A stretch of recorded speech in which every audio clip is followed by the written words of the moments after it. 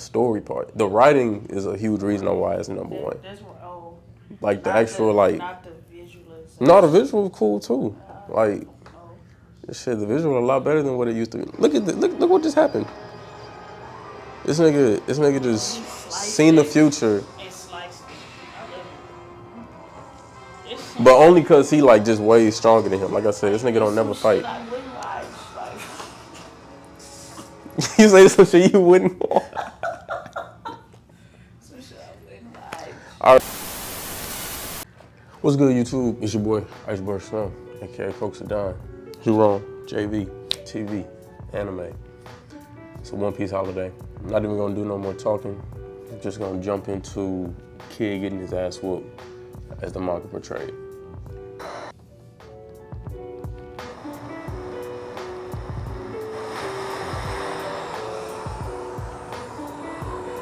Oh yeah, turn me up.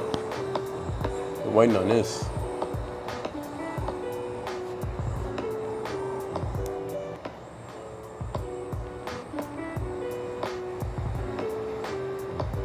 Yeah. Get one last feel with your good arm. Touch some wood, go touch some grass.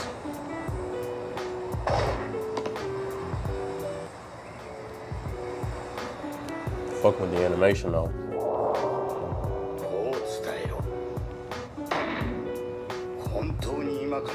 Yeah, talk to him. Talking shit to this nigga, bro. Yeah.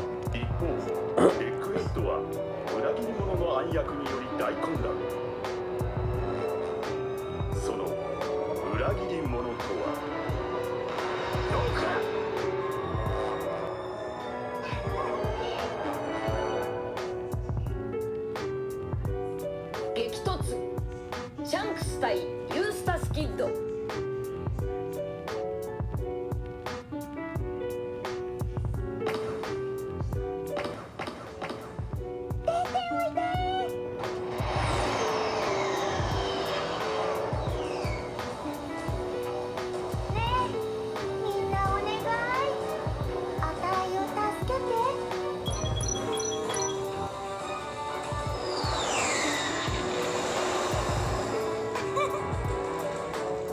それじゃあ早速聞いてほしいんだけど、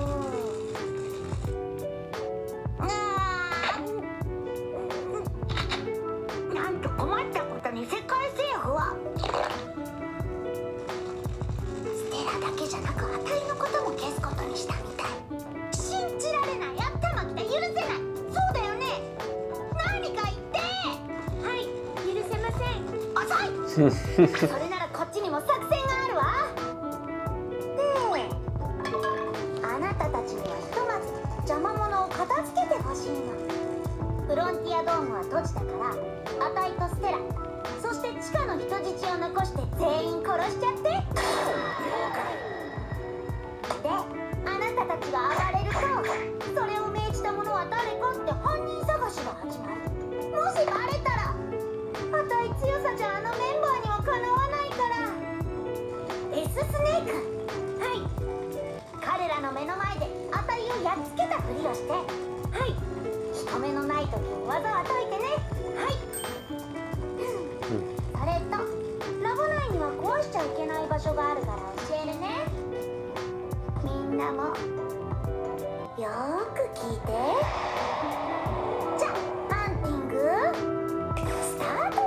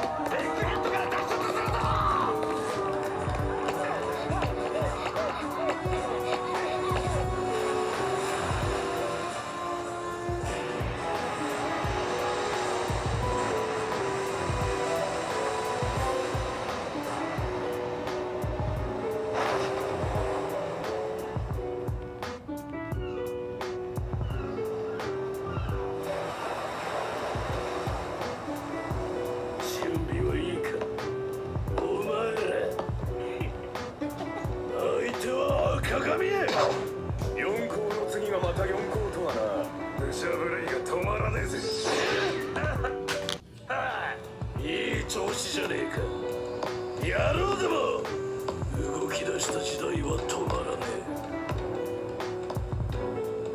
え。俺たちきっと海賊団のようにな。誰一人遅れるな。死ぬ気でついてこい。Nigga about to get folded like an omelet.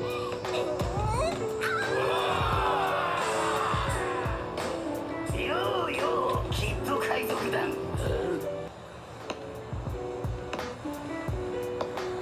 我らが大頭、若髪のシャンクス。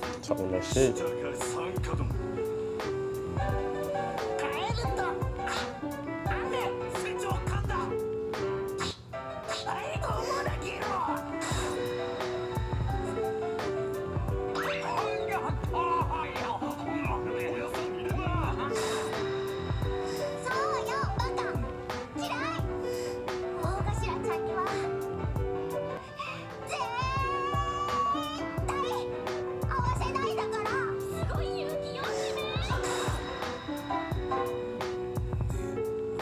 I think I remember that from the manga. Like, who are these niggas?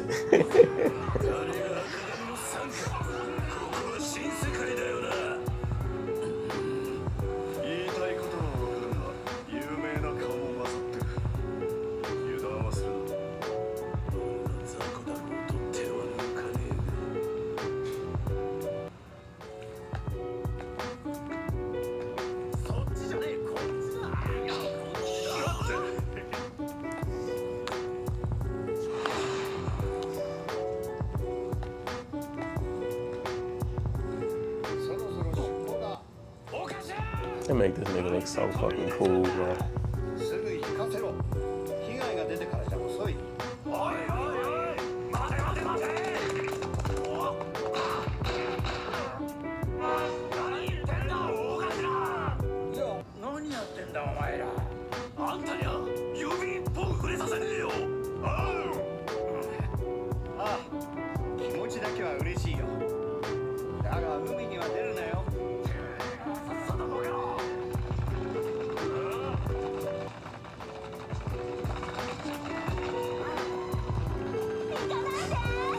俺たちにもやらせろ。Everybody just loves this nigga. そうよ、置いていかないで。ほらほら。こうなりゃ四皇も肩なしだな。ガバババババ。しけねえ。いやよ、大頭もう行っちゃうの？そうだぜ大頭。やっと会えたってのによ。悪いが、ここには少し立ち寄っただけだ。ほら、お前ら離れろ。長いしたせいで温厚に出くわしちまった。さあ、道を開けてくれ。いつでもやってくれ。してるぜ。何度も言うが、船も引けよ。うちの傘下は弱いで有名なんだよ。What the fuck?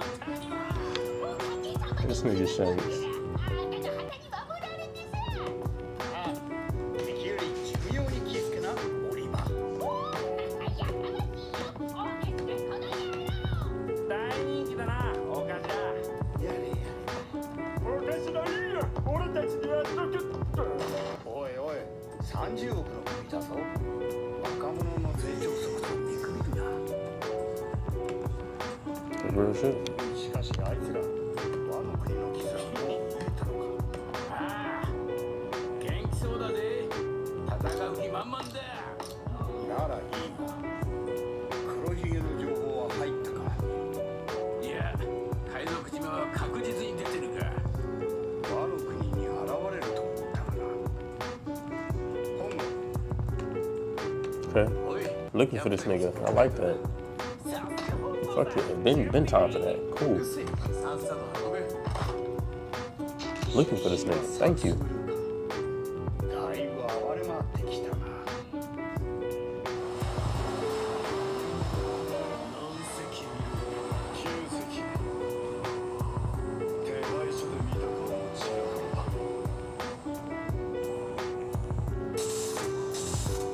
I know.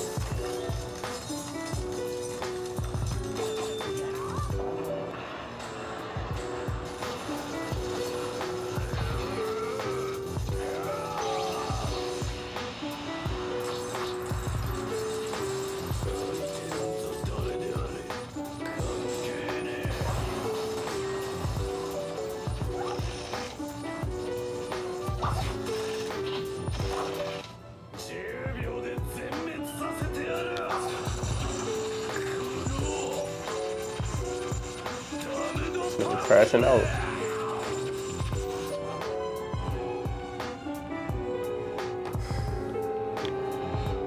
Don't even want to ease into the situation with Yonko. Here you go.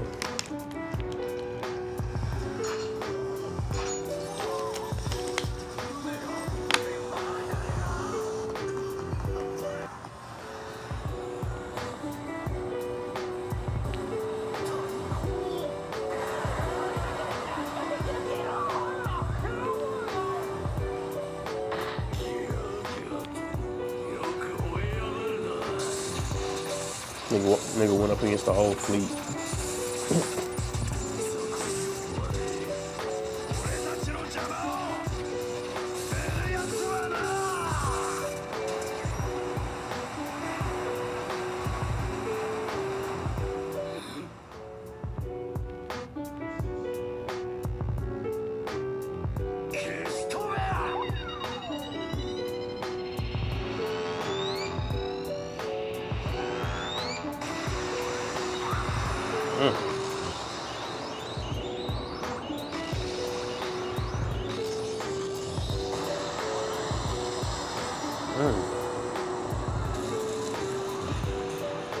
Oh yeah, Toei did this.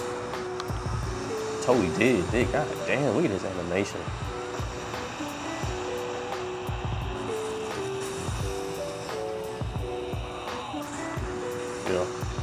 Yeah. Stamp approved, nigga. Goddamn.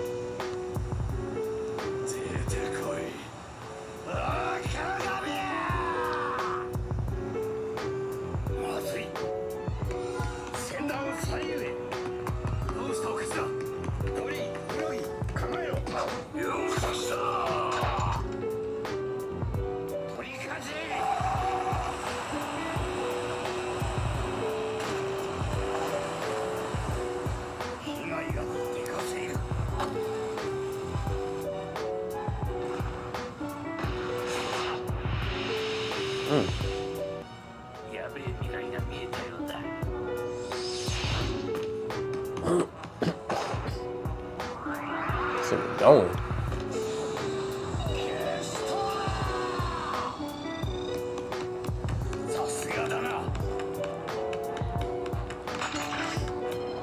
No diplomacy.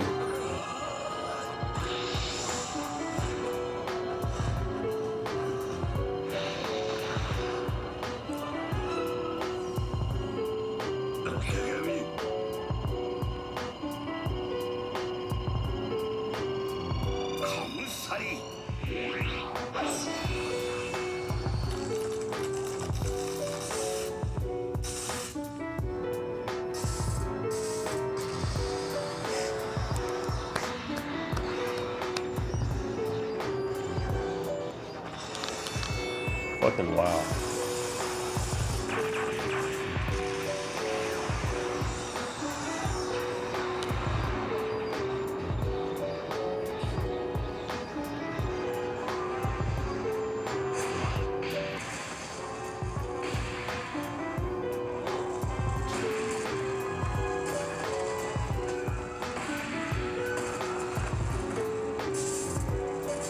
Bro, this shit is cold. What the fuck?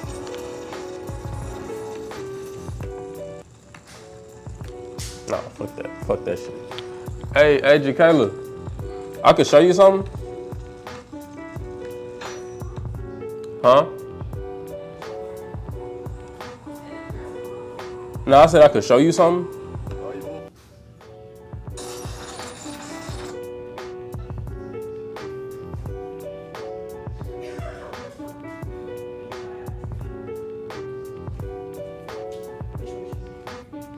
All I was watching is Peak Fiction.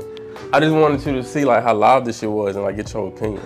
Cause like earlier we was talking about, you know, how like, you know, JJK is like, you know, you feel like this watching JJK, but like, no, go ahead. But she don't really just get like type shit.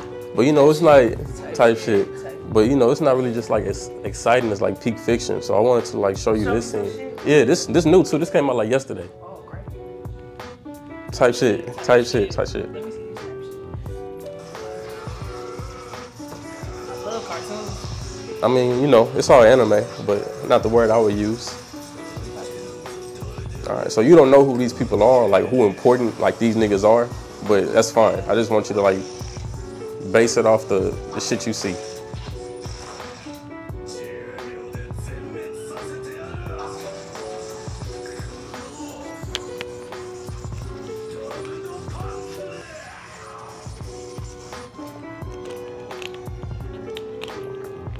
What you think so far? No, but like, you know, like the character design, like the gun, like what you thought. Okay. Type shit. I think I'm watching Cartoon Network. I love Cartoon Network. There's nothing against Cartoon Network. You know, it's my shit. I used to watch that shit. I feel you. You know, I feel like I'm watching cartoons. Let me know if your opinion changed in like the next 2 minutes. Oh, okay. I'm gonna look at it. Be nice. Please, unbiased opinion.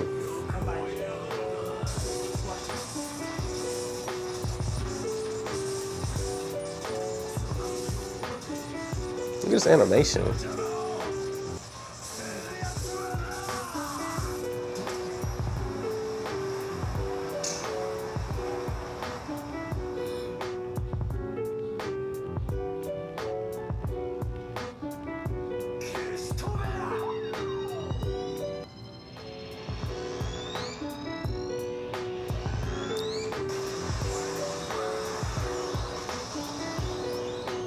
Keep in mind, that's all his friends and family.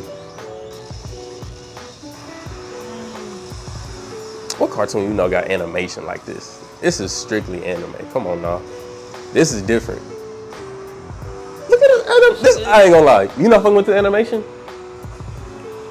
That's crazy. You ever watch like Studio Ghibli movies? No, I don't think so. This shit good? This shit good to you? This shit is Peak Fiction. Yeah, type shit. Ooh. Is this the 2 meters? It's almost. But you just peep what happened. See, he just saw into the future. Oh, damn, crazy. You better go stop shit. Ooh. I feel that. But keep in mind, this is a nigga who don't never fight. I didn't even give you no context. This nigga never fights. He's so strong, he don't never fight. Like the show. They always fight the boats? Nah. They just Just cause these niggas met up in the water. But this character don't never fight. It's been 20 years. This is like his first fight in 20 years.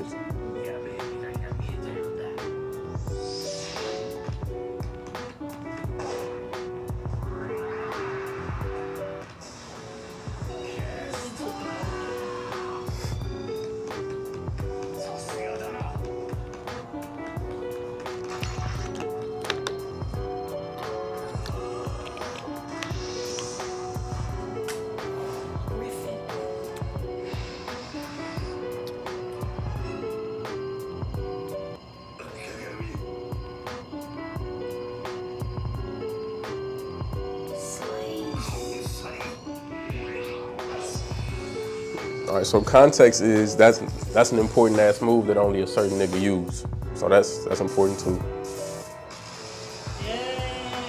Bruce, you not fucking with this animation? Cause I ain't gonna lie, that's super. You being crazy biased.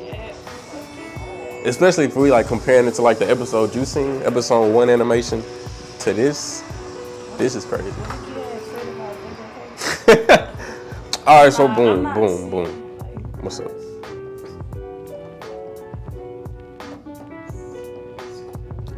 What, JJK? Oh, One Piece? Oh, you say this is cool? I mean, you're not saying why it's not number 1 because you don't know like the story part. The writing is a huge reason why it's number 1. Like the actual like, no, the visual is cool too.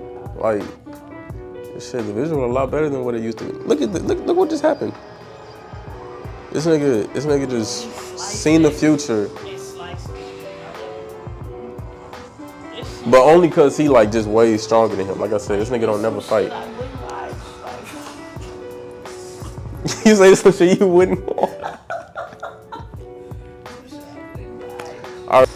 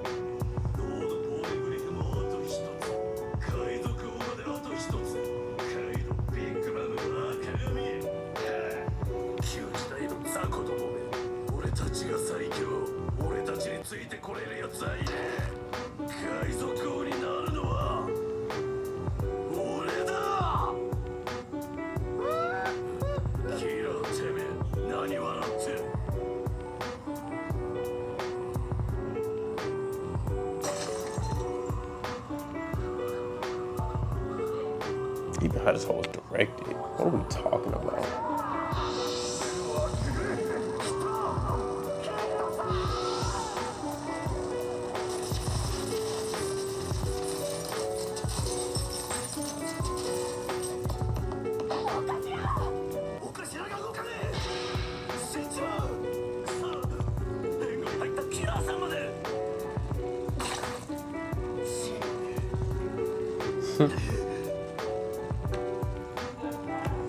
Nigga looks so fucking cool.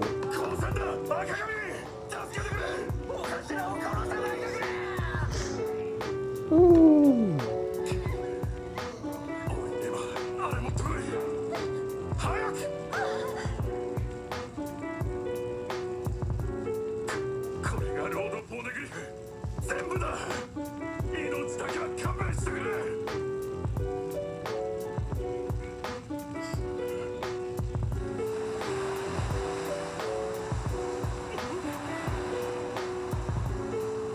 Trembling. Wow.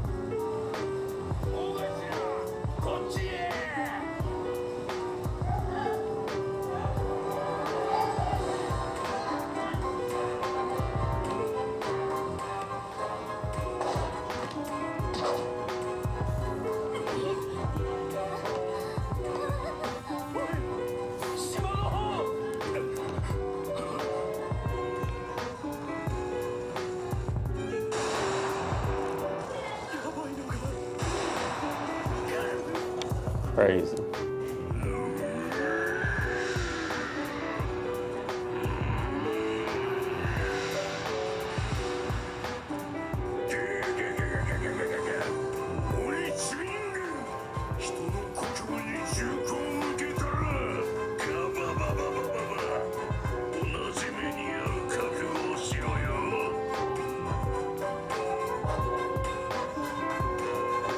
This kid was wilding out and shit.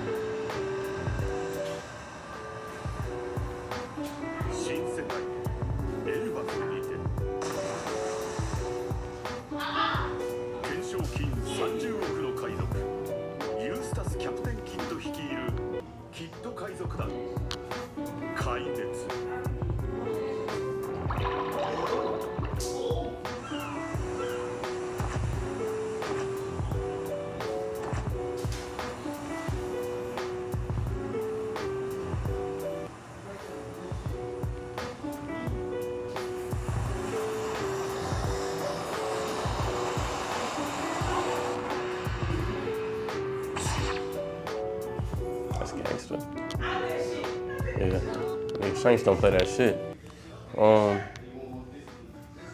This is my favorite show. I don't know what other people be talking about. This is peak fiction. I don't know. Man, they just do, just remembering everything from the manga and watching it come to fruition in the anime is just fucking insane. Like, the shit that's about to come up next in One Piece is about to be so different.